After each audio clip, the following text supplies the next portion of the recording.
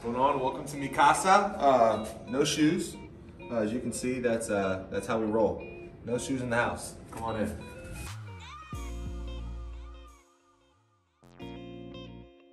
First thing you're gonna see when you walk in is our very unimpressive sports history. Myself and my roommate and best friend Tyler Cameron both live here. We have some of our favorite memories shared together on the wall, but not like the memories we make in the kitchen. Welcome to my kitchen.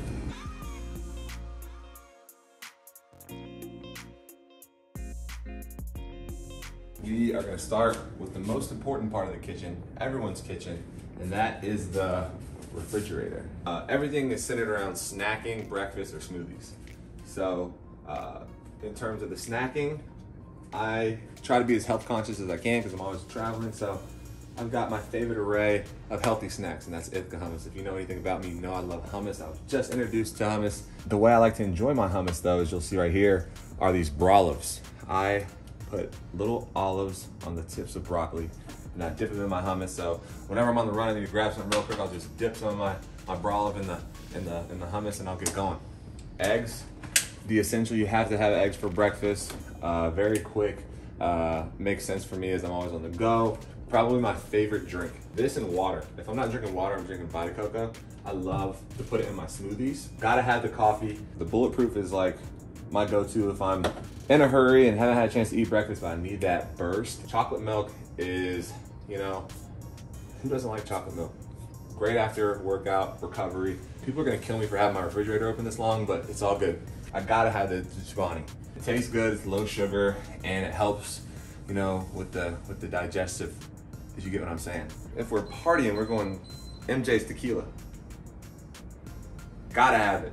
I love basketball, I love hoops. I can never play like MJ, so this is the closest that I could get to MJ.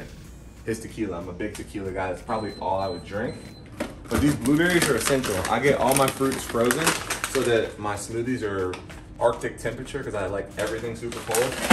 Like I said, I freeze all of my fruits, so I haven't found a place you can buy frozen bananas. I like to just peel them and put them in plastic bags. I want to take it to the cabinet though. These are some of my favorite snacks. Yeah, if I'm traveling or at the house, like these are things that are 1000% always going to be in my cabinet.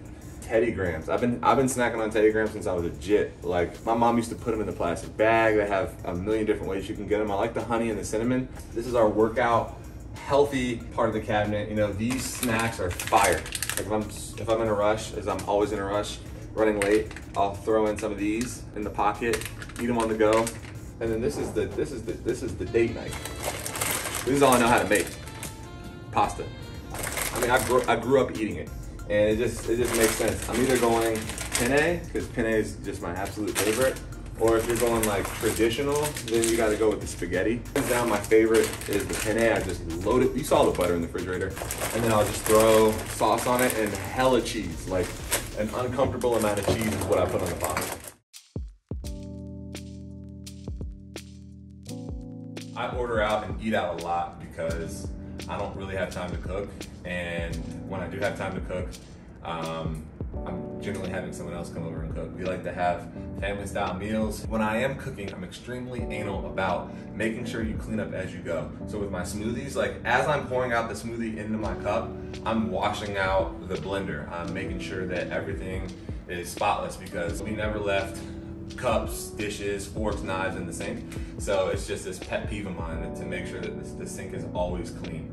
I can't say that for my roommate. You know, he likes to leave things around, so I'm constantly cleaning up his mess. So Tyler, if you see this, get the hint and please do your part here. I'm a great sous chef. I'm actually Ryan's sous chef, who's Tyler's little brother, and he's always on the Komodo, which is this insane grill that they have in Jupiter. We don't have that up here, but when he's up here, whatever he needs done in the kitchen, whether it's wiping stuff down, cleaning, seasoning things, like I'm running all over the place. Something you'll never find in my refrigerator is pickles. I'm not a big pickle fan, and I know that's not popular, but one of my biggest pet peeves is when I don't order pickles on something and then they'll take it off after they've already put it on and the pickle juice is seeped into whatever I'm eating. That's really frustrating. So whoever's listening who's done that before, please stop. If I could change anything about the kitchen, I would push this area back so that there's more room to come in and pick it, whatever the person's cooking, because I'm a little scavenger. And I like there to be a lot of room, maybe an island, so that I can just do laps, and as the cooking progresses, I can continue to eat more and more off the plate.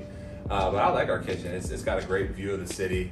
This stove can heat up and boil water very quickly, so I'm never waiting long. Again, those cooking at home segments are limited to pasta, eggs, bacon. I mean, pancakes and waffles as well.